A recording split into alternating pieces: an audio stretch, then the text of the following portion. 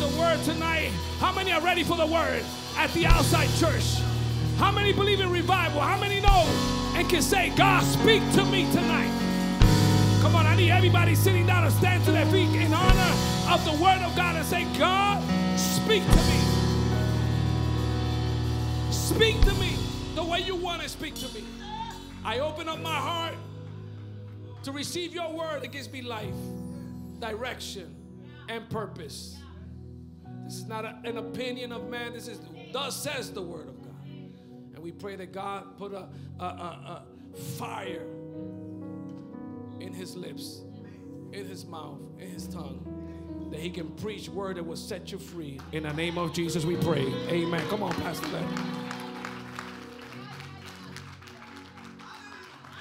How many feel the presence of the Lord right now?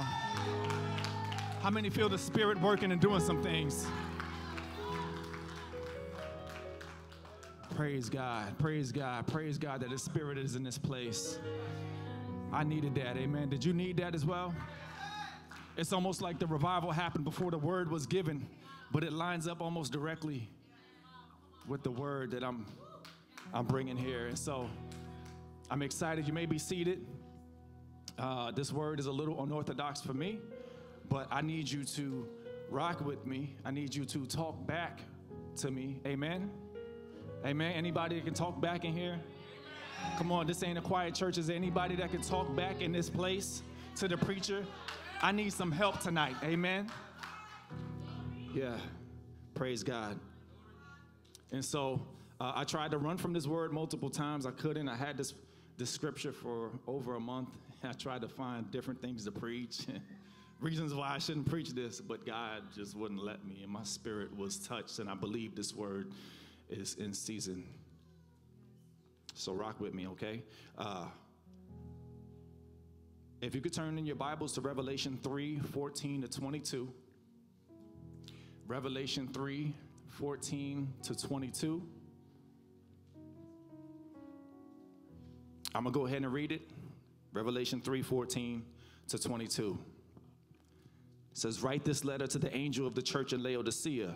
This is the message from the one who is the Amen, the faithful and true witness, the beginning of God's new creation. Now this is Jesus talking. He says, I know all the things you do, that you were neither hot nor cold. I wish that you were one or the other, but since you are like lukewarm water, neither hot nor cold, I will spit you out of my mouth. You say, I am rich. I have everything I want. I don't need a thing. And you don't realize that you are wretched and miserable and poor and blind and naked. And so I advise you to buy gold from me, gold that has been purified by fire. Then you'll be rich. Also buy white garments from me so you will not be ashamed of your nakedness, and ointment for your eyes so you will be able to see. I correct and discipline everyone I love. So be diligent and turn from your indifference. Look, I stand at the door and knock. If you hear my voice and open the door, I will come in and we will share a meal together as friends. Those who are victorious will sit with me on my throne, just as I was victorious and sat with my Father on his throne. Anyone with ears to hear must listen to the Spirit and understand what he is saying to the churches. That is the word of God. Amen. Yeah, so this is an unorthodox message for me. I got one point. Y'all ready? Your status in the Spirit matters more than your status in the world. I'm going to say it again. Your status in the Spirit, your spiritual condition matters much more to Jesus. It's much more pivotal for you than your status in this world. Our spiritual condition is a really big deal to Jesus. And so in Revelation, this portion of it, Jesus is addressing 7 different churches in a series of letters. He's praising some and he's correcting others, telling each of them what needs to be done before their churches could be considered victorious churches. And these letters are timeless, they're generational, and they're relevant even to the body of Christ today. In our text, we're looking at the church of Laodicea, a wealthy city of trade, a wealthy city of communication and education. And many people would pass through Laodicea daily because there was a popular Roman trade route that went right through the middle of the city. And that trade route connected to other big cities. And so a lot of people came through Laodicea. It was popping. It was a hub for banking and buying and selling and trading and bartering of goods. It was a communication hub of manufacturing and distribution of fine linens. There were temples to all different types of gods in that city. So there was a lot of reasons for people to pass through. They were famous for an eye ointment that they had created, and they were also known for their education and medicinal products that they created. And this was an economically wealthy and thriving city. They didn't experience lack. From the outside looking in, it looked like they had it all together. And in this letter, Jesus didn't call out, it's crazy because he didn't call out any bickering. There was nothing that was out of order in terms of quarreling. There was no infighting. He didn't call out any false teachers. There was no moral failures. There was no wolves in sheep's clothing. Nobody was dipping into the tithes and the offering bucket, amen? There was no scandals. So you would think from the outside looking in that this was a thriving church. But Jesus, the faithful and true witness who can see right through man, come on somebody, the one that searches the hearts of mankind and takes spiritual inventory of these 7 churches, he has something to tell them. He has something to tell them. Yeah. So imagine Laodicea, right? You know, because they got it all together. They probably waiting for their letter, eagerly anticipating that Jesus is going to bless them and say something great about them and commend them because they got it all together. They got, you know, their church is packed. They got a big old state-of-the-art church, you know what I'm saying? Their building funds is popping. Yeah. Tithes and offerings is on point. Everybody always in their Sunday best. They buttoned up to the T. They got all their ducks in a row, and they say they have everything they need, and they don't need a thing. Yeah. But to their horror, they received the most severe reproach of any of the 7 churches. Jesus calls them out because of the status of their souls, which mattered much more to him than the status of their reputation. Can I get a witness in this place? He calls them lukewarm. Call me anything but that. He calls them lukewarm. I'm going to spit you out of my mouth. You're disgusting to me. You make me want to vomit. You sicken me. You're detestable. How did they get there? Can you imagine how they felt expecting to receive a blessing and then they receive something the total opposite? Expecting to hear that they got it all together, then they get a message that's totally contrary. Like, no, y'all got to get it together. How did they get to this position? How do we get in this position? What causes lukewarmness? Tonight we're going to look at the root and the cure of this dangerous state that sickens our Lord and Savior. The first thing he points out to Laodicea, the first thing is their indifference. And that's basically their passion was off point. Their passion, they were lacking zeal and passion for Jesus. They weren't running to Jesus.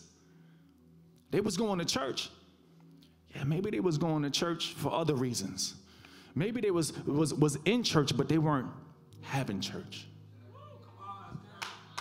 See, when you're in church and you ain't having church, that means you coming for other things, right? Like ulterior motives, like you coming so that you can get a position and get some sort of status, right? So your reputation can be popping so that you can be kind of worldly, if you will, so that your status can go up. You know, you can post on social media and get them likes, right? You know, or maybe you come in because you know you want to get some brownie points with your significant other, so you come to church. You come to church so that you can get them brownie points with that significant other, so that later on you can get that good loving. Never mind, let me stop.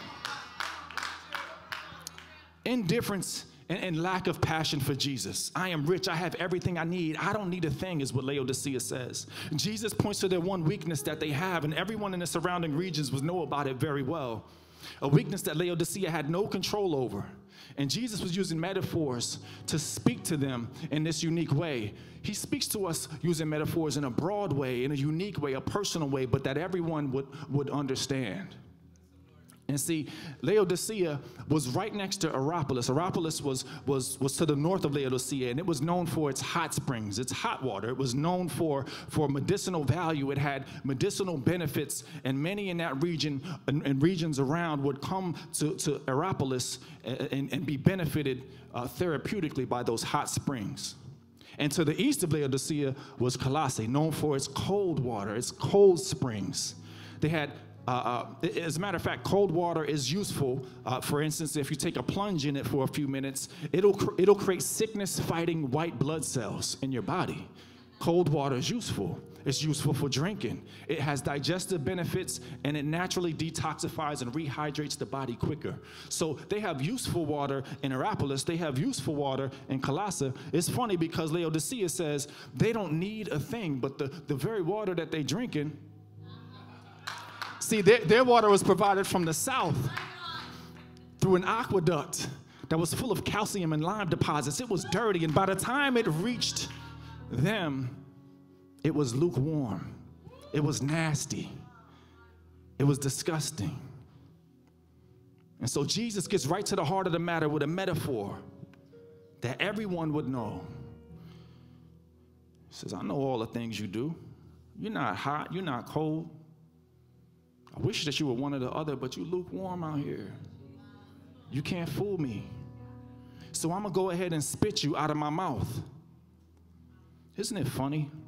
They say they have everything they want and they don't need a thing, but all their money couldn't fix their water problem. Okay, now let me get spiritual. They say they have everything they need, they have everything they want, they don't need a thing, but all their wealth, all their money couldn't fix their living water problem. Oh yeah, they had some problems. They thought they had it all together, but they had two problems. They had a water problem and a living water issue. Listen, I know right now the price of a 24-pack of water is through the roof. Can I get a witness in the building? Yeah, but there's a type of water. There's a type of water that all the money in the world, listen to me, there's a type of water that's more expensive than Evian. Yeah, it's going to cost you a little bit more than Perrier. There's a type of water that all the money in the world won't buy you. You got to go and get it. Listen, if that stream isn't coming in, you better find a way to go and get this living water. I don't know about you, but I'm going to go get it. Is anybody in this place say, I'm going to go get it? Any go-getters in this place? Go ahead and get that living water that purifies the soul, is refreshing. Okay, I feel like preaching now. Jesus says he spits out the lukewarm. He says, y'all nasty. See, at least if you were cold, you could refresh and revive somebody with a word of life. At least if you were hot, you could bring a therapeutic word of truth to somebody and reignite their passion for the Lord. But when you're indifferent and complacent, you couldn't care less. You couldn't care less about the condition of the person next to you, spiritually speaking. When you're indifferent and complacent, you lack passion. You're apathetic about the things of the Lord. You lack zeal and hunger for God. It's detestable to our God because your status in the spirit is what he's concerned about.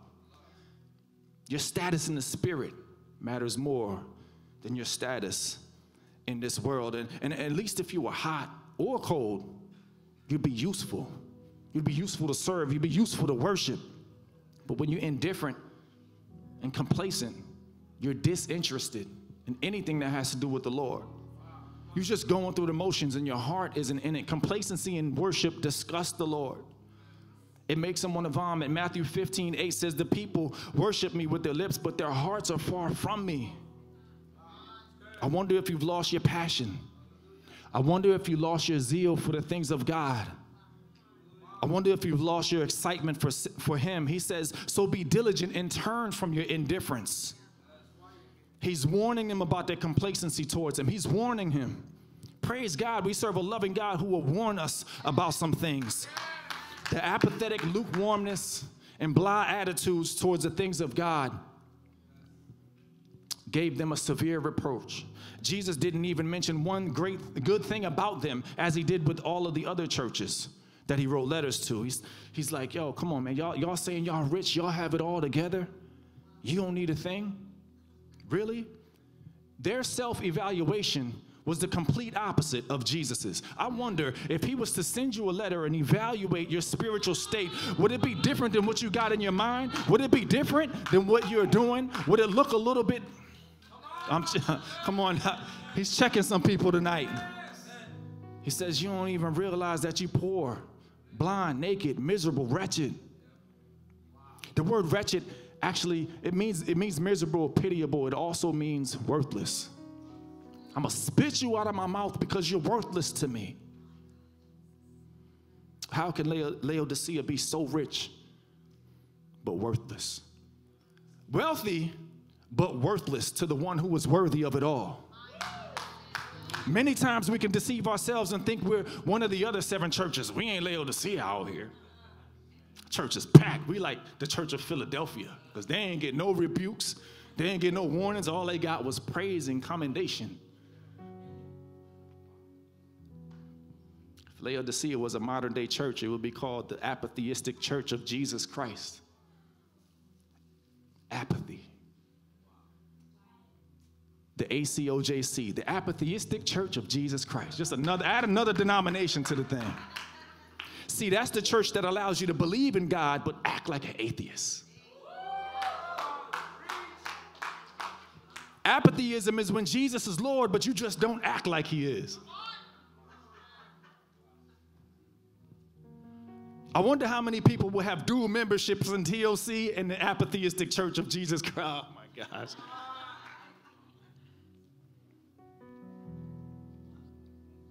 It's the epitome of worthlessness and indifference. And the apatheistic church, it doesn't make people disciples. It makes people despicable, lethargic, lazy, useless, worthless. Exactly what Jesus means when he says lukewarm. Why does it bother him so much? Why is he so mad about that? Because we are the bride of Christ. The Bible calls the body of Christ the bride of Christ. We are his bride. He is the groom. He is the groom who's awaiting, who's coming back for his church. The Bible depicts a wedding, a wedding scene and wedding ceremony where the bride comes back and sweeps us off our feet. I don't know about you, but is anybody waiting for the groom to come back? Is anybody expecting the groom to come back?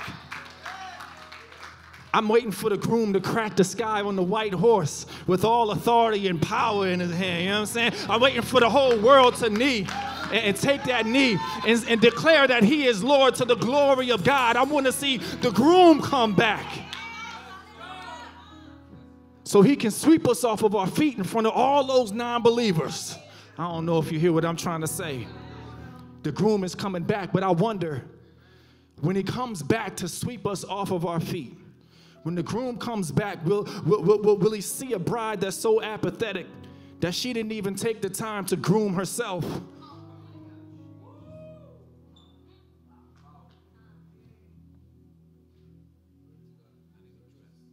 I believe this is the one wedding where it's safe to say that the groom deserves more attention than the bride. Spiritual apathy, indifference, complacency, lack of zeal. What a warning from the Lord. Because this is dangerous territory to be in. If the enemy can take your zeal for Christ, if he can stop you from running to the feet of Jesus, if he can stop you from seeking him, then temptation becomes more enticing. Sin becomes more inviting. The flesh gets louder and falling is almost inevitable. Proverbs 132 says, the complacency of fools will destroy them. Christ commands us to turn from our indifference because your status in the spirit is a big deal to him. We become lukewarm by our show of indifference towards Jesus. We also become lukewarm by independence. Jesus confronts Laodicea about their self-sufficiency and independence in their evaluation of themselves. I am rich. I have everything I need. I don't need a thing. Laodicea was a hotbed destination for trading and banking and distributing and selling of locally made and locally created fine black linens. They were dressing black linens as a symbol of their wealth, right? So people would flock there if they was wealthy and go get them black linens. It's kind of like we do with Yeezys, right? They go drop a G on, it's a status thing. People flocked there. They had it going on. It was economically popping. They were a self-sufficient, thriving hotspot. People would go there for that eye-curing ointment that they created there and distributed there. It was like modern-day New York. They had everything you could think of. It didn't look like they were lacking anything, but spiritually they were lost and bankrupt. As hot as it was, as popping as it was on the map, physically you could see it. You could see it being, that it was thriving. But spiritually, it was as if they weren't even there. It was as if that region was barren. The land was bleak. There was nothing there. In the spirit, they were off the grid. In the spirit, there's a show I enjoy watching. It's called Off the Grid. It's fascinating to me because I would never do none of this stuff. So I watch other people do it. I get a kick out of it. And so basically what it is a show about where people get fed up with society and they don't want to be around people. They had it with people. They don't want to be bothered, right? So what they do is they travel to remote areas away from civilization, out in the boonies, in the woods with the bears and the deer. See, I told you I would never do that. I know Brother Justin would. I'm not built like that, so I stay home. And so, but what happens is these people go out to the boonies and they build houses and bunkers, right? They build hideouts and safe havens equipped with compost. They're equipped with solar panels, and they build these gardens. They stock up on biodegradable products, and they hunt and they live off the land in isolation, right? So they independent, they self-sufficient, totally off the grid. It's as if they don't even exist. And see, when we as believers feel that we have everything we need and we don't need a thing, we become so off the grid spiritually that we don't even realize that our tent, our fort, our safe havens are set up outside the camp of Jesus Christ. You say, well, I'm not self-sufficient. Well, let me ask you, if God wasn't in your life, would you look any different? For real, like if Jesus wasn't Lord of your life, would your life look relatively the same? I wonder if you're independent. We get so lost, we get so off the grid, we don't even recognize whose understanding we're leaning on. And Jesus has to remind us of our spiritual conditions because they're of more importance than the matters of this world. We become so self-sufficient, our own needs and wants are all we care about. When really, this whole thing, it's not about us. This is not about us. This right here is not about us. It's always about him. It's about his kingdom agenda. It's about us being ambassadors and pushing forth his agenda on this earth. Self-sufficiency is so dangerous. I don't know about you, but I need Jesus. I need him. Because I don't have everything I want.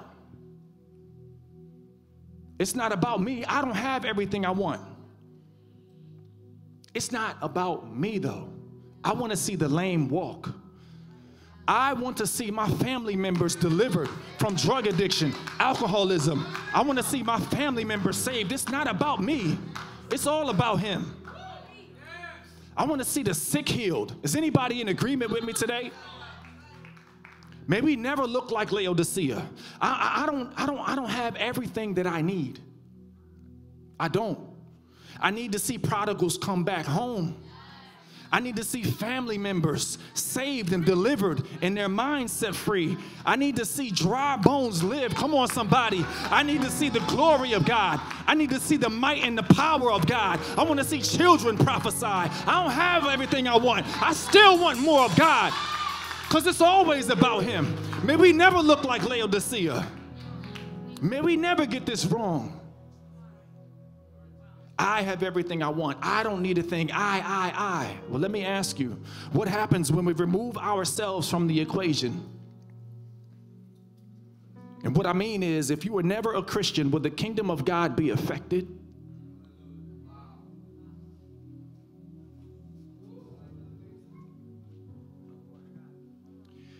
Would heaven have less citizens if you weren't a believer? Would the angels even notice? If you were never a Christian, would the world be changed? If you were never a Christian, who else's life would be affected? If you were never a Christian, would it even make any difference at all? We live to glorify God. It's always about Him. And this is why we must understand your status in the Spirit is much more important than your status in this world. Who cares? First, Jesus confronts Laodicea about their indifference and their independence. And finally, he points out their ignorance. He didn't say the word, but I'm going to show you how he points out their ignorance. These three things, indifference, independence, and ignorance, will lead you to a lukewarm state. He says, you don't even realize. You don't even realize that you're wretched, miserable, poor, blind, and naked. You don't even realize. Because your worldly riches have blinded you. People talking to you, boosting your head up. You don't even realize that you're naked out here with your Jordans on.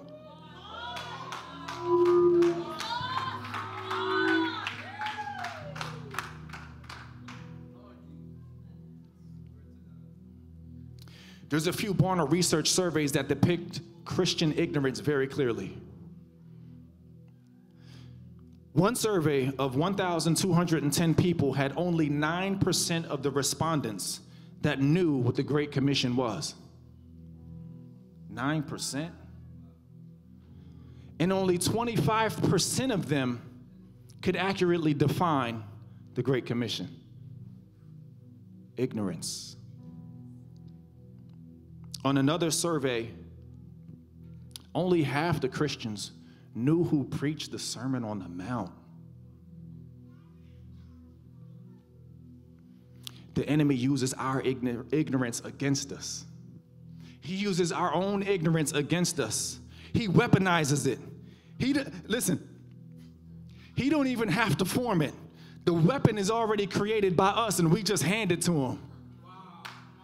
The Bible says in Isaiah that therefore my people are gone into captivity because they have no knowledge. In verse 21 of our text, Jesus says, those who are victorious will sit with me on my throne. That means those who obey and obtain victory over the world, the flesh, and the devil. And the Bible calls Satan the prince of darkness. We're taken captive by our lack of knowledge, and the prince of darkness wants us to stay in darkness, and ignorance is the way this happens. He knows the Bible says that people will perish for lack of understanding. If we don't realize that we are wretched, miserable, poor, blind, and naked, then we give way to the enemy's attacks. See, Satan doesn't just see you physically. He sees you in the spirit. How you looking spiritually today, church?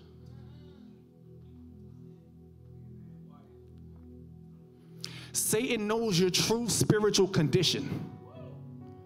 He knows if you are wretched, poor, blind, worthless, exposed, and naked without the armor of God, vulnerable, so he can move in and steal, kill, and destroy. And when he does, we prematurely blame it on him when it was really our spiritual ignorance that caused all hell to break loose in the first place. All hell breaking loose in your home. All hell breaking loose at your job. All hell breaking loose everywhere you go. Why? Because you're ignorant.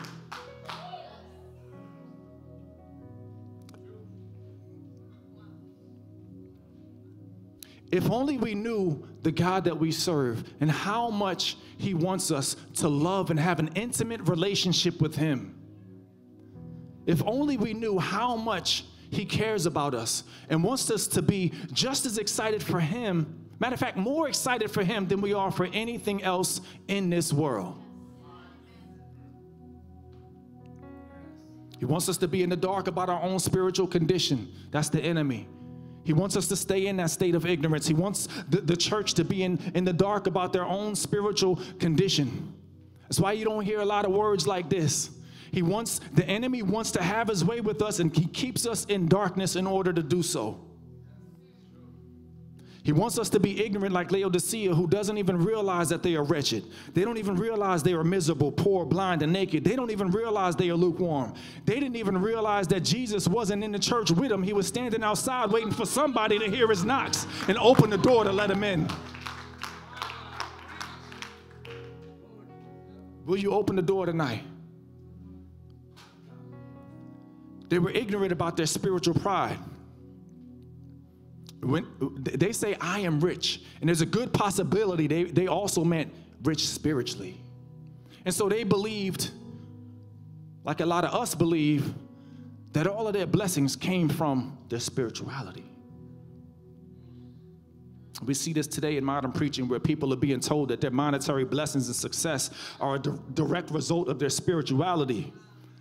And we can be so ignorant to believe that and allow spiritual pride to seep in. Ain't got nothing to do with that. And we feel entitled to what we call blessings. God, you should bless me. I'm entitled to something. When the blessing is being holy. The blessing is being holy. We get to go to heaven. We get to be sons and daughters of the Most High God. We get to walk this world covered by the blood of Jesus. We get to do this. That's the blessing. That's the blessing. Because reality is, there are people living totally ratchet lives, robbing, stealing, wilding out, gloating about the money they got, and they might be successful in the eyes of the world, more successful than you and me. Is it because they're spiritual? Absolutely not. Reality is, there are people that are way more spiritual, way more prayed up, way more holy, way more sanctified, way more humble than us, who are persecuted and ran over with steamrollers in North Korea. Why? Because they declare themselves as Christians and don't care what it costs them. I'm preaching to somebody today. I feel this thing right now. There's some hearts being pricked. I know it. I ain't come here to play no games today. This word been stirring in my spirit. It's a seasonal word. There's a reason that we had a glorious, one of the most memorable, if not the most memorable service we ever had, a 10-year anniversary. And then the very next prayer service was more empty than it's ever been in 10 years. There's something going on in the spirit. I'm going to call it out tonight, and I'm going to tell you like it is. There's something going on in the spirit. Jesus wants you to love on him, to seek him, to run to him, to search for him like never before. And so I won't hold my words back tonight.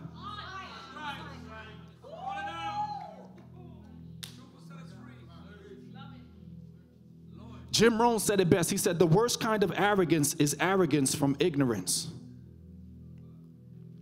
Church, your spiritual condition is a big deal to our God. Your status in the spirit matters more than your status in this world. Laodicea is the church of indifference, the church of independence and ignorance. This is the condition that many of the churches in America and across the globe are in today. This may also be the condition that you see yourself in as well. But if you're ever going to be transparent, this is the place to do that. I'm not knocking you down. I'm picking you up with the truth of the word of God. God is so good that he gives us the answers to this sickness, this lukewarmness in the same exact text that we read tonight. The Bible says he corrects and disciplines everyone he loves, and he lays out the answers for us. One thing Jesus says we must do is hear his voice. Somebody say, hear his voice. Touch your ear and say, hear his voice. Yeah, we got to hear his voice. If we seek him and we listen for his voice, we hear what he is saying. Then he won't have to tell us what he told Laodicea. We'll already know what's up. We'll make the correct adjustments. He told them that they didn't realize they were spiritually poor, blind, and naked. He points out their ignorant state. And in verse 22, he says, anyone with ears to hear must listen to the Spirit. If we listen to the Spirit and do what Jesus is saying, we'll know our spiritual condition. And And if you want a word from God, go ahead and open up the word of God and you'll hear him clearly. In 2 Corinthians 13:5, he says, examine yourselves to see if your faith is genuine. Examine yourselves. He says, test yourselves. Surely you know that Jesus Christ is among you. If not, you have failed the test of genuine faith. Well, Laodicea didn't know that Jesus Christ was not among them. But listen, if we're listening to his spirit and examining our faith and testing ourselves as instructed by his word, we can prevent lukewarmness. Is anybody testing themselves to see if they're real about this? Testing your faith? Proverbs says, be sure to know the condition of your flocks and give careful attention to your herds. And so basically that means to be knowledgeable and take inventory of your finances, to be wise financially.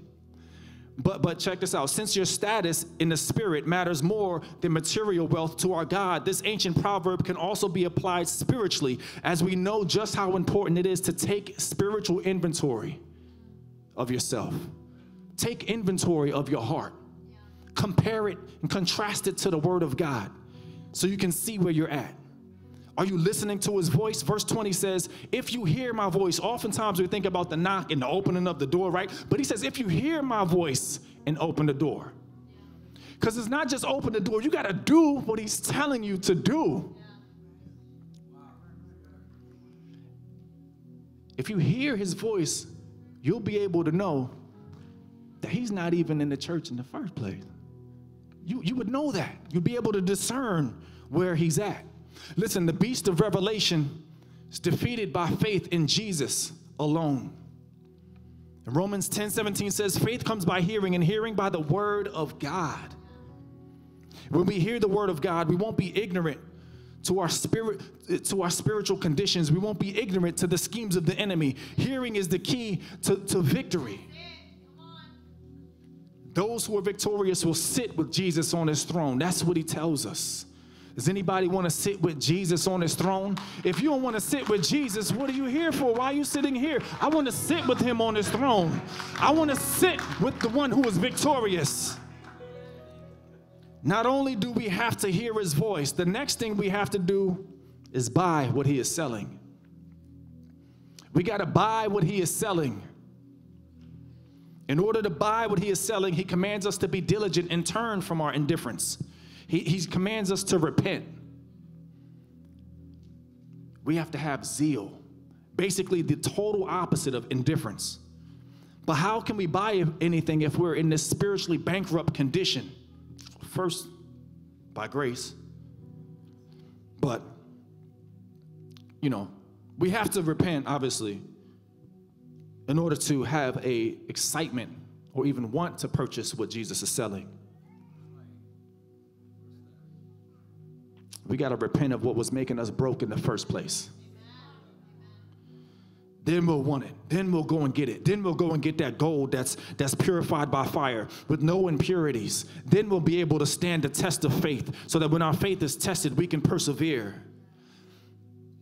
To purchase this gold is to give Jesus our hearts. Matthew 6:21 says, wherever your treasure is, there your heart will be also. We have to surrender to Jesus, give him our hearts, let Christ become our treasure, our portion, and store up treasures in heaven. When we buy what he is selling, we purchase that white garment of righteousness to cover our shame. Isn't he good? He covers us with his garments. He covers us with the garment of praise. He covers us from the attacks of the enemy. But we got to purchase it. We got to go and get it. And then when we buy that ointment for our eyes, it's only then that we'll be able to see the glorious majesty, the splendor of our Lord Jesus. It's only then that we'll recognize just how foolish we've been. It's only then that we'll understand how foolish we are for making Jesus the object of our indifference, the object of our complacency, the object of our blah condition. Because Jesus is worthy. Jesus is worthy. I lift up his name because he is worthy. I extol the name of Jesus because he is worthy. I magnify the great and holy name of Jesus Christ. He is to be honored. He is worthy to be praised, worthy to be honored, worthy to be lifted up. Come on, somebody. He is worthy of all the adoration that I can give him. He is worthy of my praise. He is worthy to be blessed. He is worthy to lead me. He is worthy to lead this church. Jesus is worthy. And I don't care what it takes, but I'm going to always lift up my voice. I don't know if you can do that with me tonight. But I'm going to lift up my voice like a trumpet in Zion, boldly declaring that Jesus Christ is Lord to the glory of God the Father. He is worthy of all our praise. He is worthy of the honor. He is worthy of me getting up off my butt and praising his name, lifting my hands, blessing him because he is worthy. Go ahead and shout hallelujah to your God tonight. He is worthy.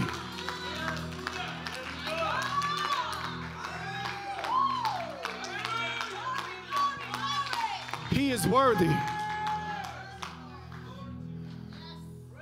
So we got to hear his voice. We got to buy what he is selling. And lastly, I'm closing, we got to open the door. Somebody say, open the door. Open the door for Jesus. Open the door for Jesus. That's the answer to our independence and self-sufficiency. We got to open the door. That's the answer to our independence. Reminds me of a story when I was like 6 or 7. My brother and I went to the boardwalk with my mom and dad in Atlantic City. And if you've never been to a boardwalk, it's amazing. It's so much fun. It's like carnival / fair / outlets. There's great places to shop and eat and arcades, and the food's amazing. And it's right there on the beach. It goes on for miles and miles and miles. And my brother, we was wild. He was a little older than me. He's like, yo, Len, let's just run. And I'm like, okay. The boardwalk's packed. He's like, let's just run. Let's just run away from mom and dad. Let's run as far as we can, for as long as we can, as fast as we can. Let's just do it. And I'm looking at him like, that sounds amazing. So we're running as fast as we can, and about 100 yards away, our parents finally realized that we're gone, and there's a lot of people, and we're short, small, and we're shifty, so we're in and out of the people, and they just can't catch us. And they tell this story all the time because they got so scared. They were screaming to try to get people's attention to stop us from running. We ran for like a long time, and they was old too. They was sweating. They was hot. Man, they couldn't catch us. It was so exhilarating, and we was just gone. Finally, they caught us. But that story hits a little different as an adult. Because I'm thinking like a parent now, like, where was we going? Who's going to feed us? We ain't had no money. Where was we going to stay at? We ain't had no money to get on the rides. The whole purpose we was there. Like, how we going to go in the arcade? We was just running. We was free. We was independent. We was like, yeah, we out. My parents was hot. We got it when we got home, boy, let me tell you. But where was we going to go? Who would have cared for us? What would have happened when them storms hit? See, independence can be fun for a while. It can be exhilarating for a moment. It can even be empowering for a time until we realize he's not with us. Who's going to protect us? Who's going to provide open doors, make ways, and move mountains? Who's going to lead us? I don't know about you, but I need him. I need Jesus. I need the Lord Jesus Christ in my life every minute, every hour. I need him. John 15:5 says, apart from me, you can do nothing. John 6 says, Jesus was preaching to the very words of spirit and life to his disciples, and many of them left him. And then he turns to the 12 and he says, are y'all going to lead me too? Listen to what Peter says. Peter replied, Lord, to whom shall we go? You have the words that give eternal life. We believe and know you are the Holy One of God. See, Christianity is unique in that we get to worship a relational God. He can relate to us, and he doesn't force his way in the door. He doesn't force the relationship on us. He's a good, good God. Jesus wants us to open the door. He wants us to let him in. He wants us to allow him to be our portion. He wants us to allow him to be the source of our joy. He wants us to allow him to be our peace. He wants to lift us up when we are weak and we feel we can go no further. He wants to give us strength when we are down. He wants to renew our minds when we wilding out. He wants to be our everything. He is the beginning and the end. He's there at the start of my issues, and he also wants to be the one who finishes them. He is worthy of praise. Worthy for us to allow him to lead us, worthy of our worship, and he longs to have intimate moments with us. He wants to sup with us. He wants to have communion with us. He wants us to commune with him and have a meal with him while we ponder the bread of life and we think about the living water. And while we do this, we find different reasons and different ways throughout our days to just trim him out of our lives. We find ways to do that. And when we do that, whether we know it or not, we're declaring independence. And I can't imagine one of my kids pushing me away. Can you imagine that? Now multiply that by millions upon millions. We get a real good glimpse of why he's so upset about lukewarmness. I need Jesus, church. Is anybody in this place that needs Jesus? I need Jesus. I need Jesus right now. I need Jesus to take my burdens. Without Jesus, I am nothing. Without Jesus, I'm a scumbag. You don't want to see me without Jesus. Without Jesus, I am nothing. I need him to take my burdens. The only way I can know the truth is with Jesus Christ. I need Jesus to be the one who fills my cup. I need Jesus to accurately love my wife. I need Jesus to lead my family. I need him. I need Jesus to preach this very message. Does anybody in this place need Jesus? I need Jesus to keep me sane. I need Jesus to give me strength. Without Jesus, I'd be in shackles. I'd be in bondage. I'd be in chains without Jesus. I'd have no hope. I'd be foolish without Jesus. I would be lost without him. I would give into my flesh without Jesus. Without Jesus, I wouldn't have the power to resist the devil. Without Jesus, I would give in to sexual temptations, urges, and desires. Without Jesus, I am nothing. Without Jesus, my marriage would be fractured. My house would be broken. Without him, I'd be wretched. Without him, I'd be poor, blind, naked, and miserable. I would be nothing without the Lord Jesus Christ in my life. This is why we can't be independent. I need him. I need Jesus. Without Jesus, I would fall into the snares and the traps of the enemy. Without Jesus, I would be. Without him, I'd be strung out on pills. Without him, I'd be worse. I'd be dead like my auntie from a drug overdose. Without him, I'd be dead like my uncle from another drug overdose. Without him, I would be dead like my nephew from drug-related illness. Can I be real tonight? Without Jesus Christ, I'd be in and out of halfway houses like my uncle.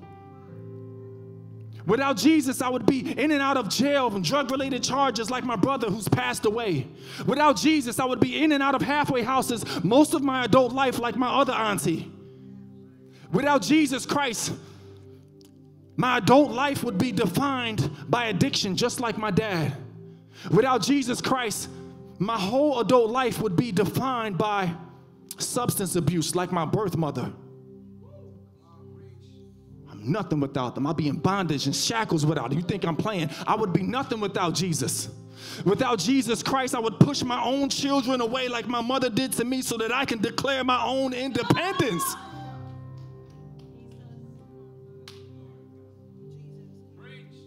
But it's okay. Don't come to prayer service on Tuesday. I'm not playing no games with the Lord. I don't do this for me. It's not about us. It's always about him. When I think about if we would have never moved to Florida, where I would be.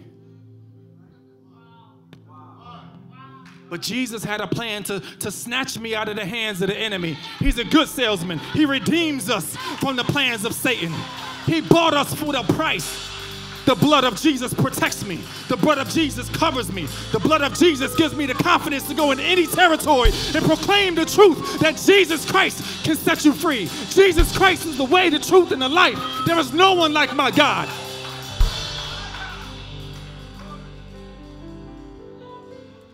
And so if you find yourself in a lukewarm state tonight, I just want to open up the altar. We a praying church. We would love to pray for you. We would love to speak life